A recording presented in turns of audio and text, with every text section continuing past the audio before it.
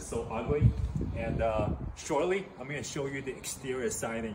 You'll see that like all dry rotted, okay?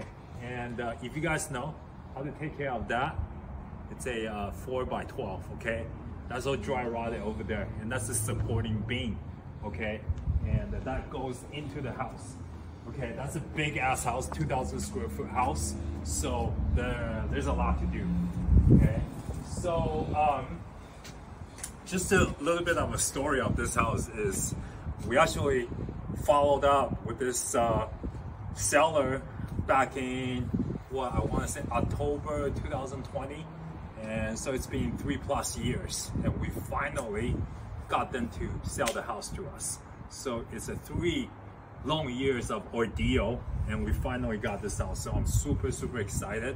This was actually a house that I wrote down on my vision board to buy, and you know, after 3 years transpire, we actually got the house. So that's really good.